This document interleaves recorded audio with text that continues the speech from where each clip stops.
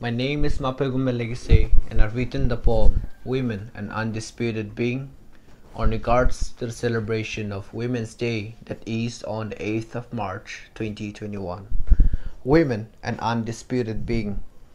Why not choose to live in a justness world, a world that circulates on rightfulness? Why not create an inclusive world where women get to strive with pure consciousness?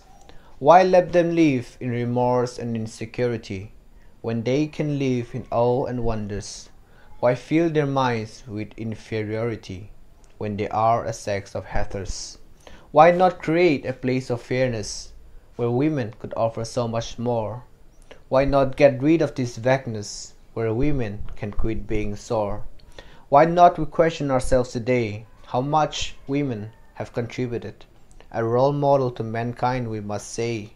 They are a sex that is undisputed. So let us join hands today to call out inequality and strive forward today to live in peace and adopt equality.